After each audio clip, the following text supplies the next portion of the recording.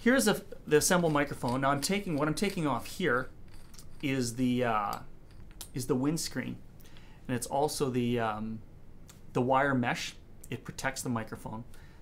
So this does a few things. A major thing that it does is it protects it.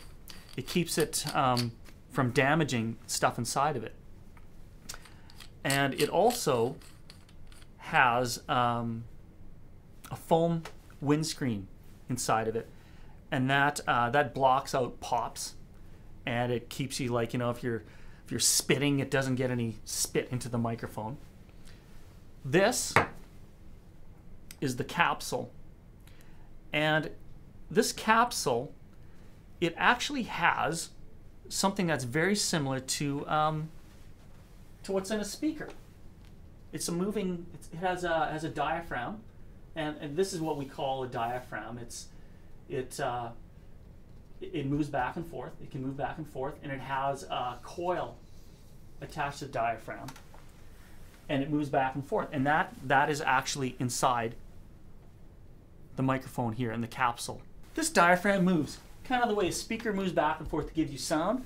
When sound hits the diaphragm, it moves back and forth, and that's how it captures the sound. And the coil in the diaphragm is what moves against a magnet, and it produces electrical signals.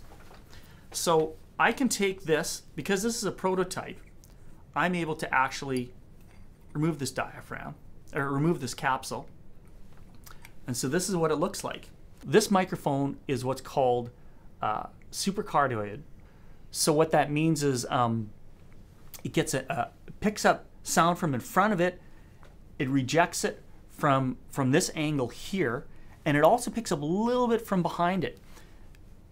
And so it has a very narrow pickup pattern. So it's like when you point this microphone at something, it gets the sound from the direction that it's pointing. The capsule has wires connected to it, and these wires get connected to the connector here, and it's on those wires and those connections that gets back to your mixing board or your whatever product you're plugging it into.